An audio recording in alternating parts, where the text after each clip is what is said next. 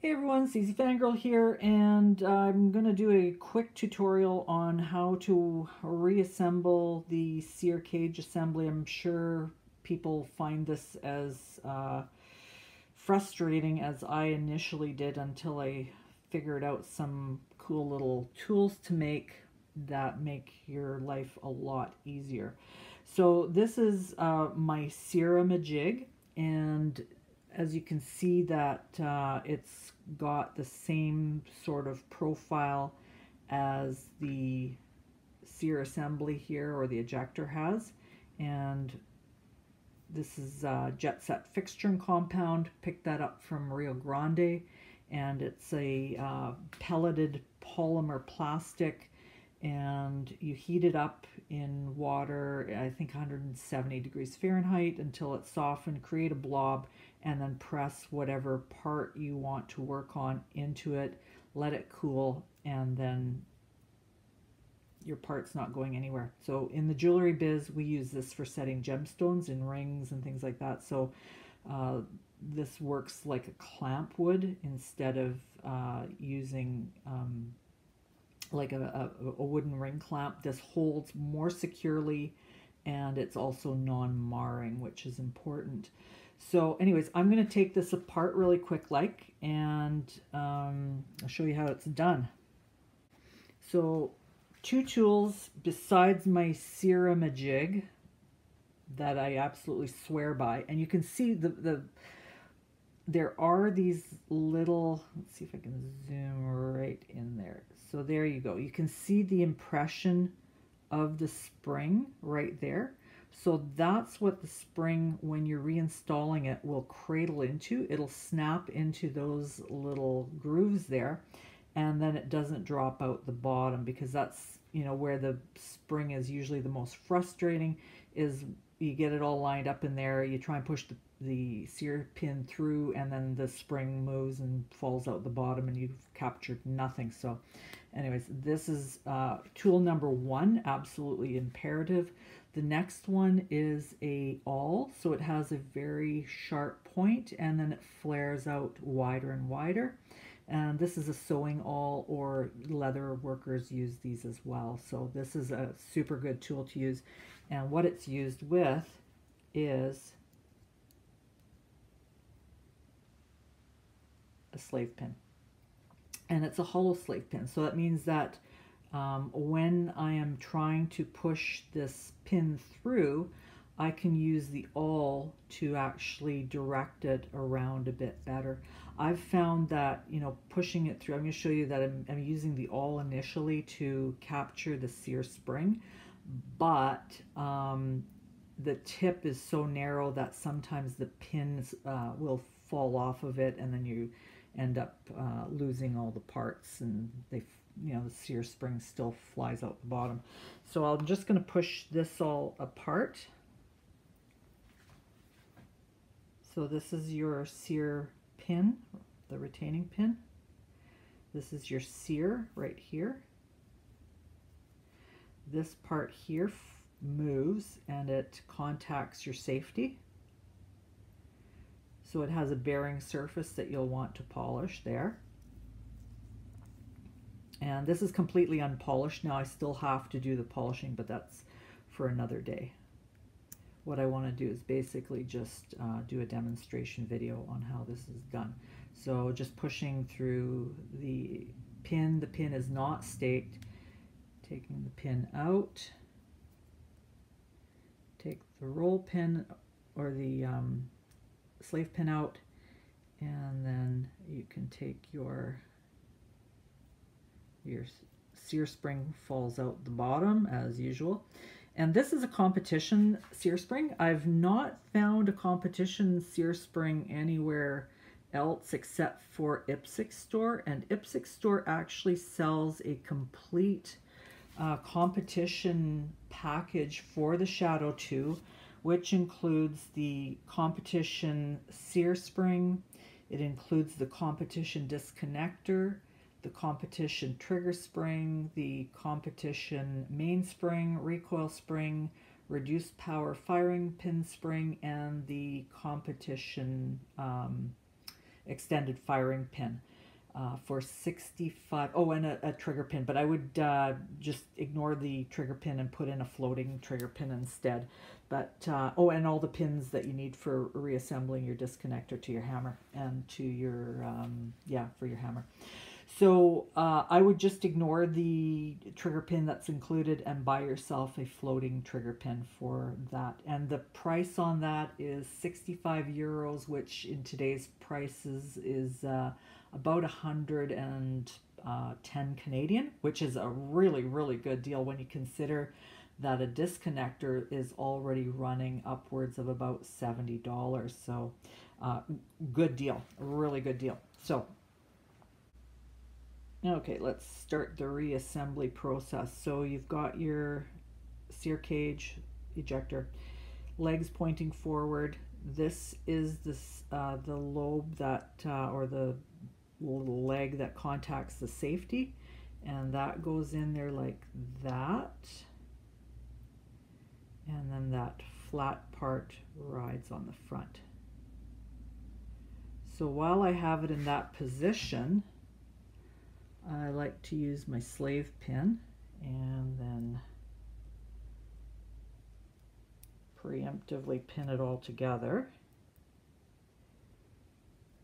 And then I don't have to worry about it all falling apart when I put it into my Sear-a-majig.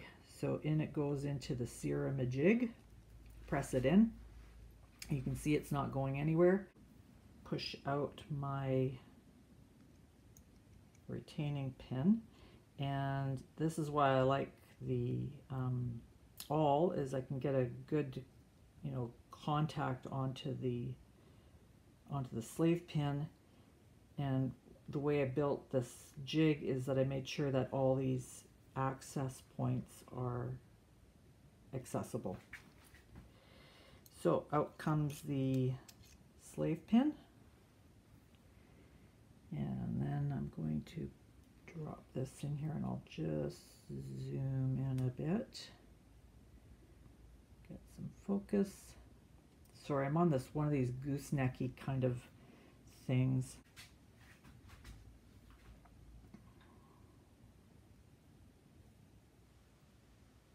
So I got a clear way through there, and then the long leg of the Sear Spring goes into that notch there, and then the short leg rests up against in here, and that creates the spring tension. So dropping it in, and you can see that the short leg is sticking up here.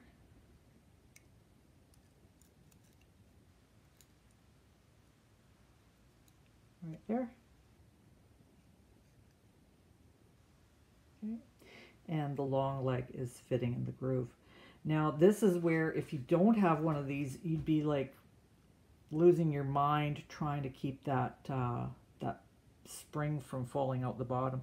So then what I can do now is take my awl, and because I said it has the sharp point at the front, it has a tendency to be able to capture, even if there's just a tiny little bit of spring visible. I'm not going to be able to turn this sideways because the spring will fall out, but if there's only a tiny portion of the opening of the spring visible, it will be able to capture that. So in you go with your awl and poke it through, and now you can see that your spring is fully captured. There's the short leg, there's the long leg. Now I can either take this is a Sear pin, and push it through.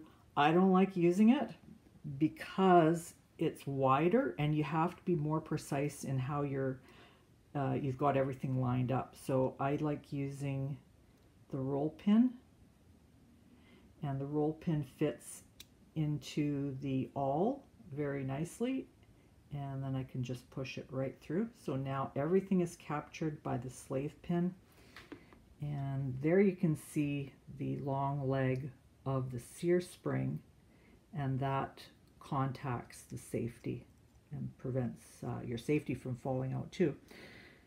And now finally, you can take your sear pin and push your roll pin out. And basically what I do is I just wiggle it through there.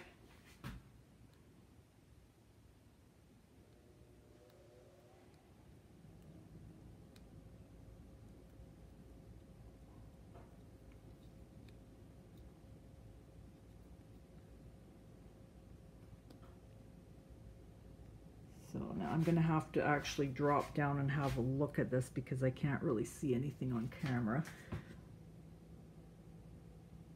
if I'm lined up or not. Oh, there we go. Okay, so I just had to turn it a little bit to get it through there.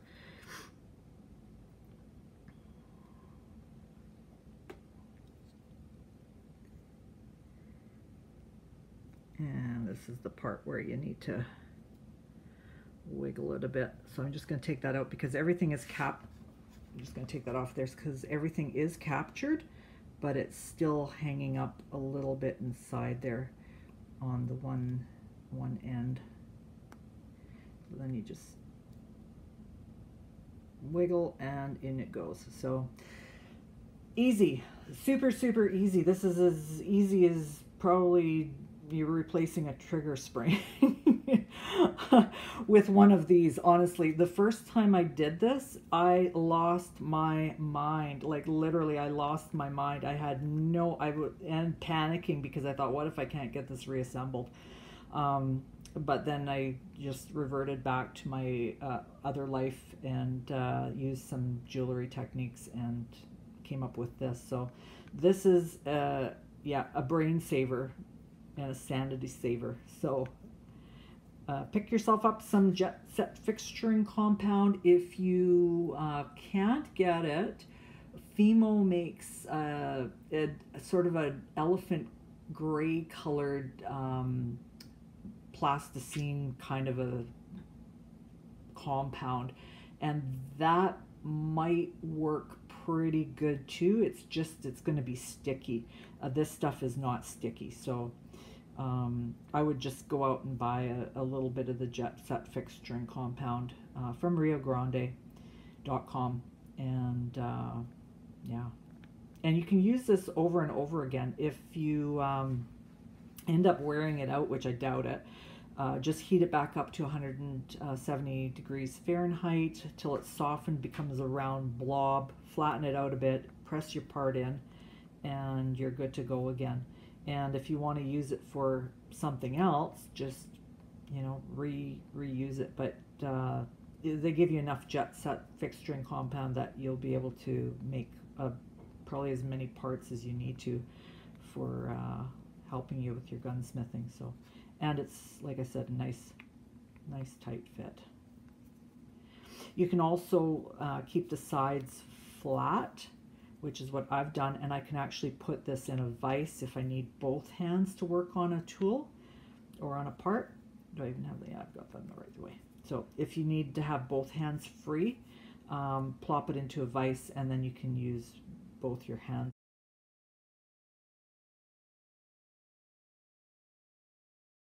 Oh my gosh. Anyways, CZ Fangirl out.